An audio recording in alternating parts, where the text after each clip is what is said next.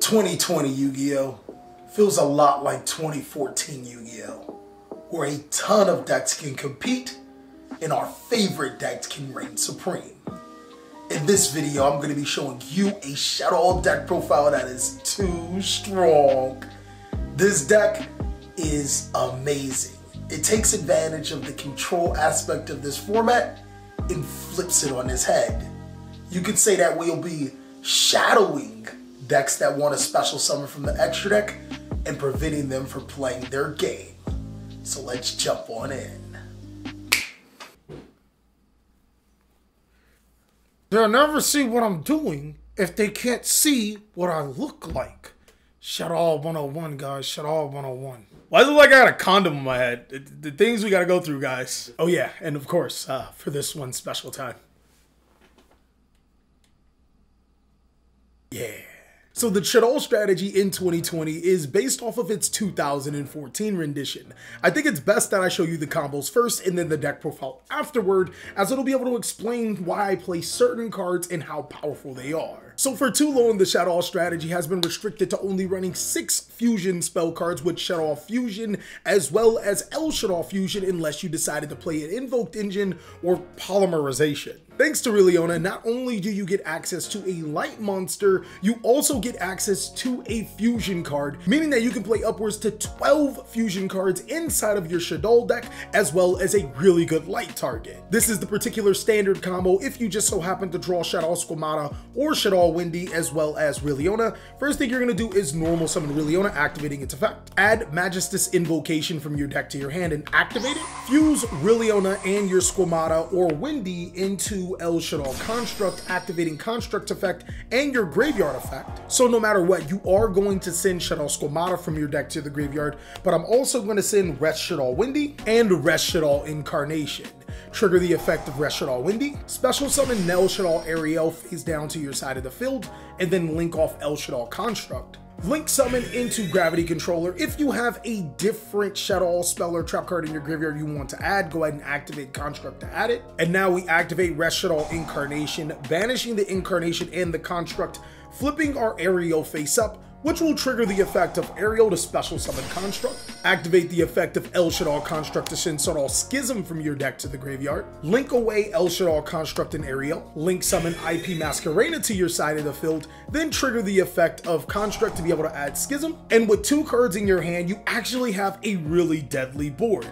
Shaddoll Schism can banish a Shaddoll card and a dark card on your opponent's turn to be able to special summon El Shaddoll Winda, and you also have the ability of IP Masquerena to link off your window or your Gravity Controller into a monster like Nightmare Unicorn. Now, you could play Apollousa Bow of the Goddess, which means you'd be able to make a 3 negate Apollousa with this particular combo, as well as being able to disrupt your opponent through the effects of an El Shaddoll Apollousa if you so choose, and draw and discard a card. But unfortunately, Apollousa isn't an amazing card right now. I actually have a video talking about Yu-Gi-Oh cards that just aren't so hot right now. Here's a video if you want to check it out, and she's one of them. But again, this is the bread and butter, preventing your opponent from special summoning or just having the option to fusion summon on your opponent's turn, as well as a free disruption as you need is what Shaddoll can do going first. Now, also thanks to the Genesis Impact set, Mathematician as well as a fusion card becomes the exact same combo. Normal summon Mathematician. Send Shaddoll Hedgehog from your deck to your graveyard, activating its effect. Add Shaddoll Squamata or Windy. Link off Mathematician into your Artemis, the Magistus Moon Maiden,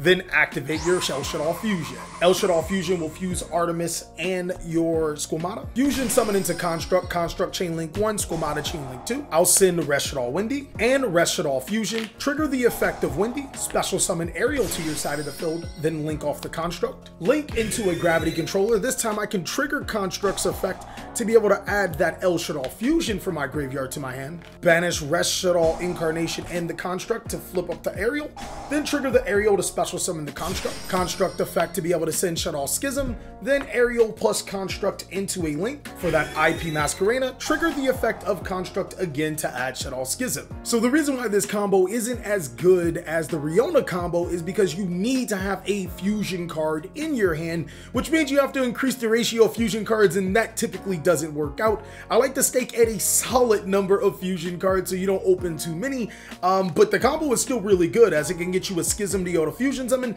and then you can even follow up with El Shaddoll Fusion if that was the fusion card of your choice. So the next combo I'm going to show you is the reason why this deck is just so good going second. Even without your opponent having an extra deck monster, this deck can OTK. I'm going to need a way to Fusion Summon or the other Magistus spell card that I play inside of this deck. I'll show you in the combo, as well as Shaddoll, Squamata, or Windy, and of course Rilliona. The first thing I'm going to do is normal summon Rilliona, and if I already have the search or the special summon spell card, then I'll add a fusion card, but this time around I don't. So I'll add Vrista from my deck to my hand, I'll activate Shaddoll Fusion, fusing Rilliona and Squamata, fusion summon into El Shaddoll Construct, triggering the effect of Squamata in Construct. I'm going to send Windy and Rest Shaddoll Incarnation from the deck to the graveyard.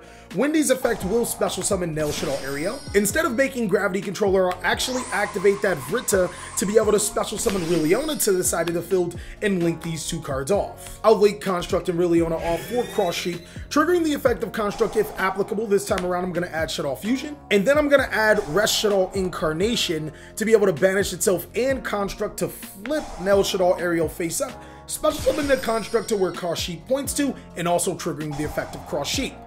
There are so many ways to do this. If there are multiple spell cards in the graveyard, I like to special summon Rilliona to go for Celine.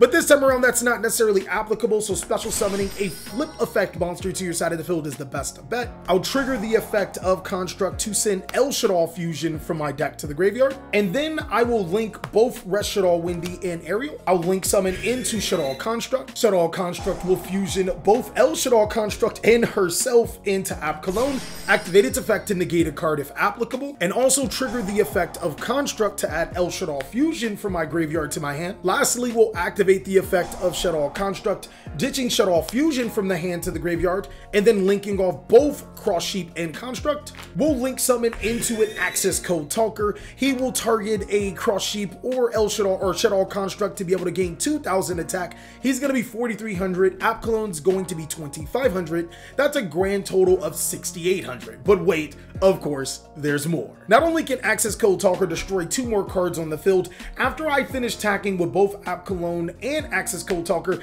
I can activate El Shaddoll Fusion to fuse both of these bad puppies, to fusion summon Winded to my side of the field during the battle phase to attack for an additional 2,200 damage. That is enough for an OTK. Keep in mind, even if that doesn't work out, I still have the effect of App Cologne. I can add Schism and discard another card from my deck to from my hand to the graveyard, or I can add Hedgehog and discard it to get a free search. It does not matter, however you see fit. That's pretty much how we play a slow-based control deck in 2020 format with how to push for game. Now I'm going to be able to show you this deck profile because it is sauce. Alright guys, so moving on to the deck profile, we have some insane Shaddoll monsters to talk about.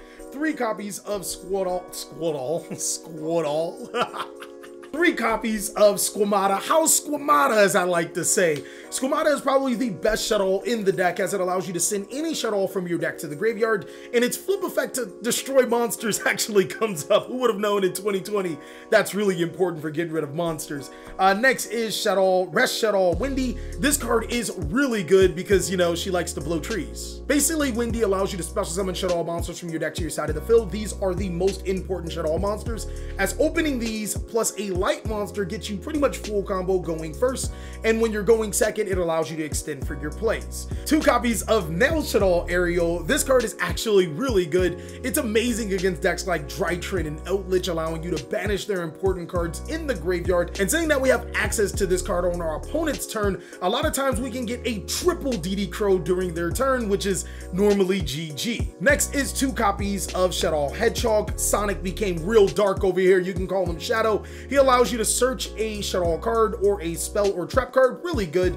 The 1 of Shaddoll monsters are 1 copy of Falco. That's great for the grind game. 1 copy of Shaddoll Beast. This card's amazing for the grind game. And lastly, 1 copy of Shaddoll Dragon. This card is a card that I really feel like you can run multiple copies of, mainly because its flip effect, which this deck takes advantage of, can bounce monsters, but as well as its spell and trap disruption deck, where in a control-based format, being able to destroy spells and trap cards is really good. Unfortunately, I only play 1 because I had to make room for Quad Shaddoll Chaos. It's the card that you don't want in your deck. And I bet you that would prompt the reason why would I run it? Well, because it's a light target, and this deck is starved for light targets. Hedgehog can search a pretty much a light Shaddoll target, and getting to construct is that important. Moving on, we do have some normal summonables in this deck, and the most important normal summon is Riliona the Magistus Vare. This is literally the most important non-Shaddoll card in the deck. The reason why she is so important is because upon her normal summon, she can allow you to add one Magistus spell or trap card from your deck to your hand, which is going to be either your fusion spell, meaning you have quick access to a fusion card, but also a card that allows you to special summon her back to the side of the field in case you want to extend your plays. The next cool thing is that she can return level 4 or lower spellcaster monsters that are banished back into your graveyard. That can actually pop up if you're trying to go for some extended plays. We only run one copy of Mathematician. This card is amazing in the opening game, but I don't think it's great in the grind game or in the late game, mainly because there's not really any Shaddoll monsters you'd want to send. We run 5 Foolish Burials in this deck. I think 6, 7, and 8 were just a little unnecessary. Moving on to the spells, we run 3 copies of probably the best fusion spell in the entire Yu-Gi-Oh game. Shaddoll Fusion allows you to fuse for a Shaddoll monster, but of course if your opponent controls a monster that was special summoned from the extra deck, you can use monsters from your main deck, which means you have access to all of your Shaddoll effects. 3 copies of El Shaddoll Fusion. This card is actually a trap just as much as it is a spell, mainly because you can fusion summon on your opponent's turn, meaning that you can take your time with your Shaddoll Schism, maybe make an App Cologne to be able to disrupt an opponent's effect monster,